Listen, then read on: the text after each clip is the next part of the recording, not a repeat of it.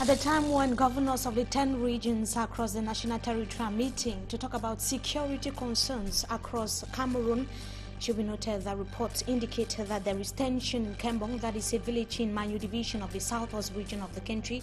In this newscast, we talk about what is ongoing that has left the population panic-stricken since the early hours of this morning. In this newscast, also ahead, Kamwata gets a new assistant general manager. It was during a meeting of members of board of directors that was chaired by the Minister of Water and Energy Resources, Basil Atangana Kuna. Those are headlines. Stay with us for the details.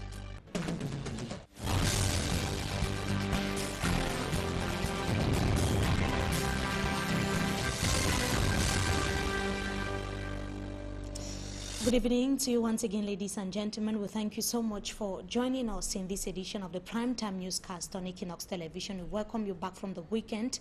We begin right away in the nation's capital, Yaoundé, to talk about the meeting of the 10 regional governors of Cameroon that opened in the early hours of this morning, chaired by the Minister of Territorial Administration and Decentralization, Minister René Emmanuel Sadi, that actually indicated that the current situation rocking the two English-speaking regions of the country is practically under control, and that the government is putting every security measures in place to ensure that peace reigns in the northwest and the southwest regions of Cameroon. It was during the opening ceremony of the second semester conference of governors in Cameroon that was today in the nation's capital. It is holding under the theme Administrative Authorities Changing in Security Threats, Challenges of Living Together and Prospects for Sub-Regional Integration.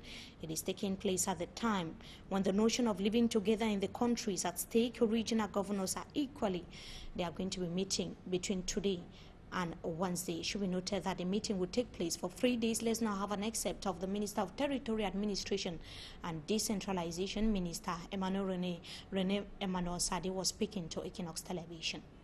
Is stable, solid.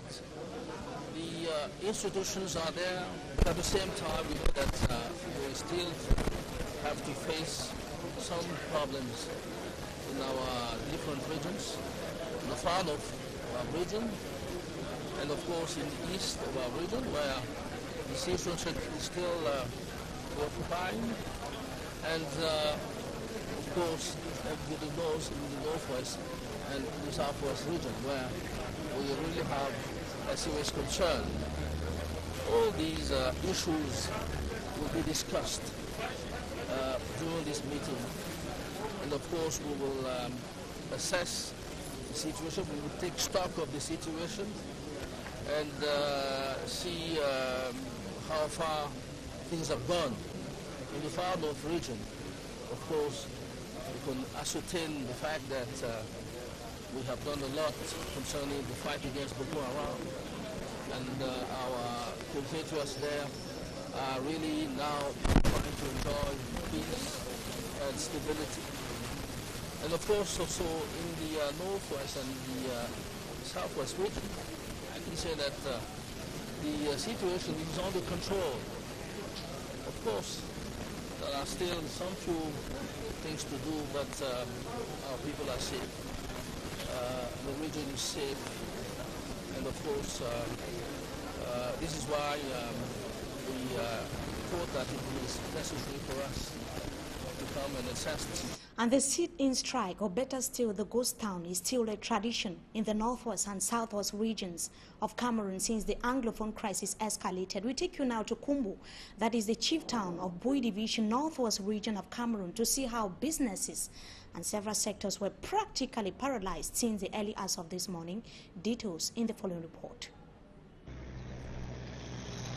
Whether at the park, in the market or on the streets, activities were on a standstill this Monday in Kumbu, chief town of the Bui Division, northwest region of Cameroon. At the Kumbu main market, the gate was opened, but all the shops therein were closed. Traders were simply respecting the traditional ghost town day observed on Mondays in Anglophone regions of Cameroon. At the St. Augustine Junction Motor Park, only few motorbikes could be spotted. The transport sector was partially paralyzed.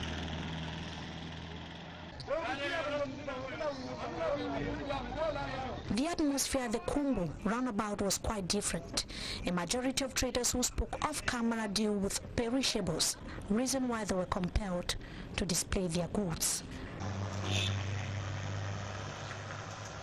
Kumbu, the chief town of the Bui division, has for the past months had similar picture on Mondays, and barely few days to end of year feast, the situation is not different. And even with the festive period around the corner, the ghost town was equally observed in the southwest regional headquarters of Boya. Local inhabitants are complaining of hard times few days to the Feast of Nativity. Derek Jato compiled the following report for the 6 p.m. newscast. Boya, 10 a.m. Monday, December 18, 2017, 1 week to Christmas. I'm surprised that it's not Christmas. That's nothing. Money no you say Mr. Money we get to up and down, money no dey pay. I know about nothing. The only thing that is present in the southwest regional capital is the absence of the euphoria that have always been part of such moments in the past. What you expect the detail, we even look at the place, we need to see what they expect. See if you bothered by now we get Kimos Caro, they begin here nothing. Nothing to nothing, nothing in the matter. Just pray that some will get a long life. Who will get a little work with some no problem. Today many say Christmas Day to them will just be like any other day. It's going to be like a normal day like the one. Like a normal day, no day. Here at Muliko, for instance, some business centers are closed this Monday. And for over 1 year now, Mondays have always been reserved for a sit-in strike in Anglophone Cameroon because of the Anglophone problem.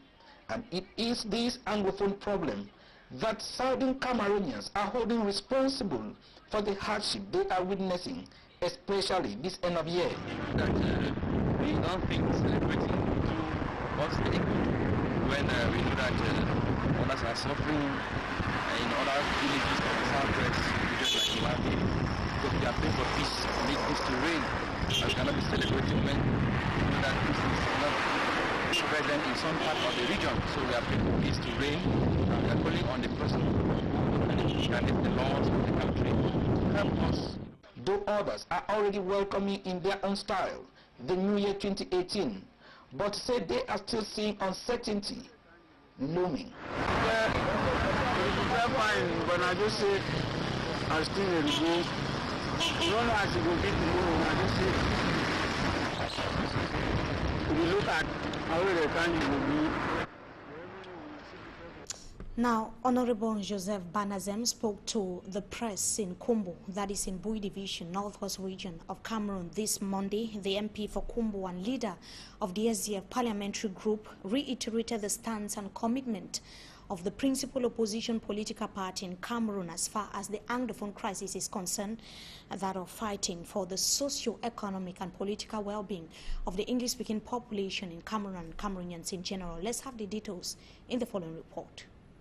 Continue to talk in favor of the future, the peaceful future of this country. Honorable Joseph Banazem, during a chat with the press Monday, recalled the state of affairs in the English-speaking regions of Cameroon, which to him should not be ignored by House of Representatives. It is such a burning issue where not only civilians are being killed, soldiers are being killed, economic activities are affected, social life is affected, education and so on, and there are refugees. We think that it is extremely serious. It is extremely serious for us to talk about this. If members of parliament cannot talk of such an event, such happenings in the country, then what will they talk about? According to the SDF MP for Kumbu, even ordinary parliamentary businesses are always void of transparency. We did in the last session adopt the settlement bill, that is the accounts of 2016. And just ordinary observation, you find out that there are still so many problems that have not been solved. Contractors have not been paid, and so many of them are so desperate. So many projects have not been completed, and so on. But the settlement bill, 2016 settlement bill, was adopted to have been correct.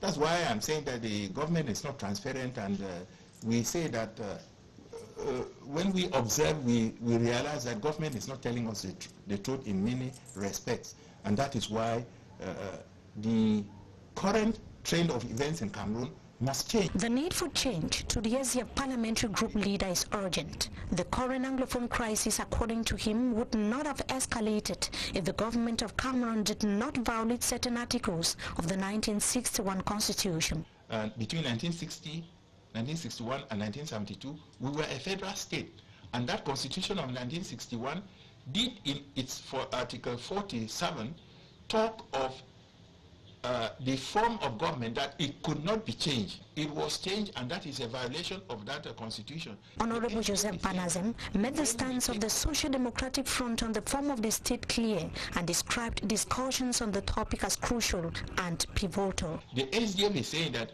when we take over power, we will revisit the constitution and come back to that 1961 constitution so that we live in a federal state.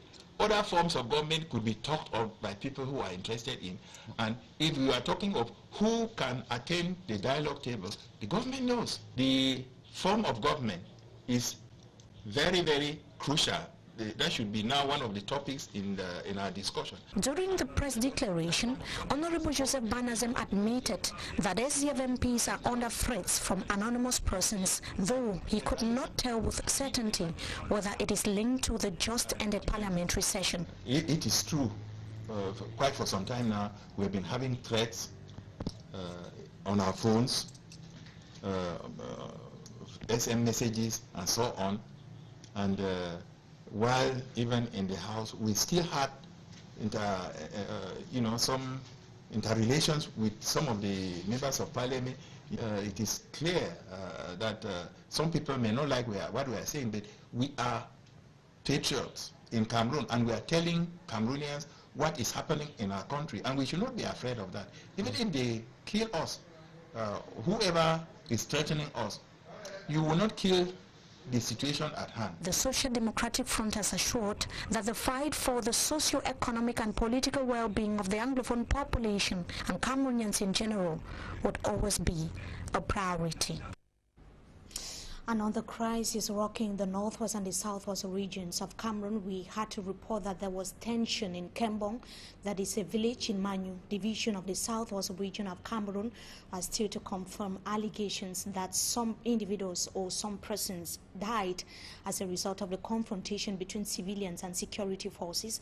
The information is yet to be verified. The population were panic-stricken as a result of the tense atmosphere, remained indoors. Several others fled to nearby peaceful localities. The shooting involved elements of the National Defense Forces and some yet to be identified individuals. The road leading to Mamfe has reportedly been blocked. We are having our ears on the ground. As soon as we are informed, we would equally break the news. Now, Patricia Scotland, that is the Secretary General of the Commonwealth of Nations, began meeting with top administrative, political and civil society leaders in Cameroon today. She arrived at the nation's capital, that was on Friday evening, for a 5-day working visit in view of trying to give a new and fresh impetus to efforts aimed at watering down the crisis in the two Anglophone regions of the country. She is scheduled to meet with the President of the Republic, the Prime Minister, head of government and other members of the opposition, party leaders and representatives of civil society. Upon her arrival, she said that she is impatient to get to know Cameroon and her population, but more so to discuss concrete ways by which the Commonwealth of Nations can support Cameroon's efforts to take up the urgent challenges that it is facing. And one of the major challenges that Cameroon is currently facing is the socio-political tension rocking the two Anglophone regions of the country. Now, talking about the visit of the Commonwealth Secretary General, Cameroon has had a long relationship with the said institution. The marriage between them has seen the Gentleman's Club aiding Cameroon in several ways. In the following report, we are going to be tracing the relationship between Cameroon and the Commonwealth of Nations that has been existing for decades now. Reporter Semanjika Gabriel tells us more in the following story. Cameroon and the Gentleman's Club, Commonwealth, have been in union for the past 22 years. During this period of cooperation, the Commonwealth Association has intervened in many areas to aid their member country, Cameroon.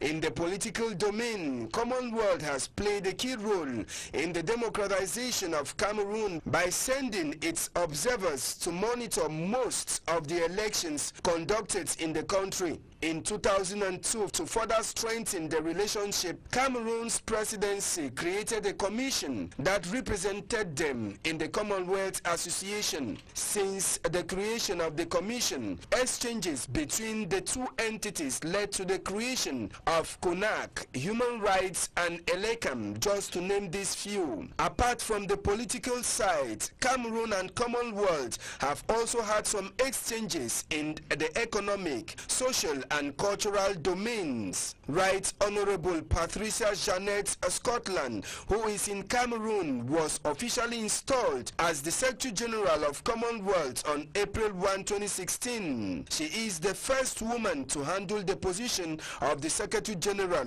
and second from Caribbean to hold the position. Manjika and Gabriel, they're reporting now information from the meeting of Board of Directors at Kamwata that took place in the country's economic capital, Douala, today, chaired by the Minister of Water and Energy Resources. It should be noted that Jean-Pierre Bijoka is the new Assistant General Manager of Kamwata. He replaces Ngempa Felix, who was sacked during the meeting which took place in the city of Douala today. His appointment is coming barely few days or just a month after the new General Manager of the Cameroon Water Utilities Corporation was equally appointed in a Board of Directors meeting that took place barely few weeks ago. The meeting took place upon instructions from the President of the Republic. Now, let's now of the new Assistant General Manager of Kamwata, Jean-Pierre Bijoka, was speaking to Equinox Television. Sure, is what I've just said. The roadmap have been designed a few minutes ago by the Minister in charge of water, and I will give all my energy to, how do you call it, to implement positively what is in our roadmap. And under what context did the meeting actually take place in the city of Douala? It is taking place at the time when water or access to potable water is a problem in several parts across the national territory. It is equally taking place at the time when the President gave instructions for the water distribution contract to be terminated, as Babla Jonathan tells us in the following report. Cameroon's head of state, Paul Biya, instructed government not to renew the water distribution contract with Camerounais des Eaux, CDE, since March 2016. He ordered the managing director of the Cameroon Water Utilities Company, Camwater, to take without delay all measures leading to the formal termination of the contract and for Camwater to begin ensuring the distribution of water across the country as it was before. The presidential instructions stated that all the measures to terminate the contract with CDE must be effective latest 31st August 2017 in order to respect the 10-year period stipulated in the contract. The measures include the inventory, evaluation and recording in the accounts of the assets and rights assigned to water distribution services and the restitution of assets to be returned to the state. All these were to be done before the official transfer of all assets and services of CDE to Camwater. More than a year later, a dark cloud is looming over all these. It is unclear what has been done so far, and consequently, President Paul Biya is yet to issue a decree transferring the assets and services of CDE to Camwater, while water crises continue hitting several parts of the country, especially big cities. Babla Jonathan there reporting. Now, municipal authorities in Limbe have voted the sum of 1,135 million as budget for the year 2018, but would the budget be enough to tackle the problems of bad roads amongst other several challenges plaguing the said locality? Davis Maimo took part in the said council session. He tells us more in the following report. The three subdivision, which is one of the 3 subdivisions that make up Limbe municipality, is blessed with enormous touristic potentials, as it is where the slave trade village in Cameroon is found, and equally rich in nature, with timber and other plants of high economic and scientific purpose preserved at the Bimbia Bonadikombo Forest Reserve. Limbe 3 is also where the greatest amount of crayfish, better known as njanga, is catch and smoke. However, this subdivision remains the least if compared to the other 2 sisters councils of Limbe 1 and 2.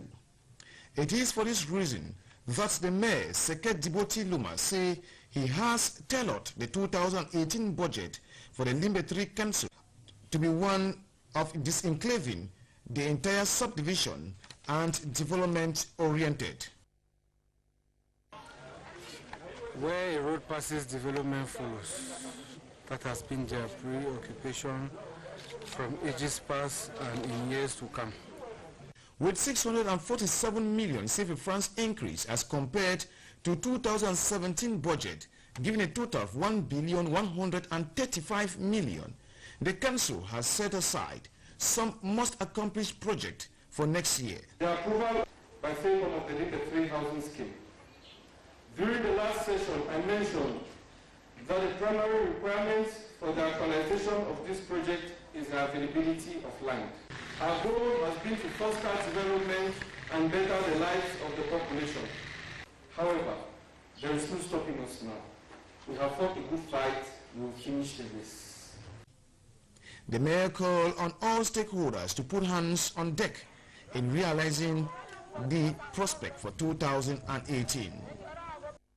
And the display of cultural heritage marked the closing of the Southwest Cultural Festival that ended in Buea at the weekend. It was equally an opportunity for the Minister of Arts and Culture, Minister Narcisse Mwele Kombi, to give or to recognize some actors that are resident in the Southwest region of Cameroon. Derek Jatu tells us more in the following report.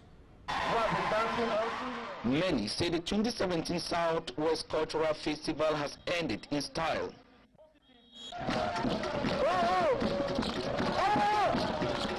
And the Cameroon Minister of Art and Culture, who actively took part, used the platform to recognize some Southwest-based artists for their contributions in promoting culture. I felt special and honored, but at the same time humbled, is to hear the Minister of Arts and Culture, Professor Narcisse Mwele Kombi, to acknowledge me as in his speech. Mr. Blashu Sungome was one of those artists appreciated by Minister Narcisse Mwele Kombi. But I want to believe that I was recognized by him because of the numerous books that I have been opportune to publish. And amongst those books you have one which is titled I Have AIDS. The second one is entitled From Hell to Paradise. The other one is titled The Healing Word, and then Be Healed. So far I have written 5 books. The 2017 Southwest Cultural Festival painted a true picture of a people. For instance, there are different tribal identities that were exhibited in songs, outfits, and traditional houses, among others, gave tourists reasons to stop at the cultural village. The cultural festival succeeded in bringing together people from all extracts, national and international. I witnessed the presence of ambassadors, the presence of diplomats, and so on and so forth. But the organizers say what was almost absent was financial support. It is necessary for our elites, our companies, to mobilize in order to finance that kind of activity. Hoping for the better, the appointment was taken for the 3rd edition.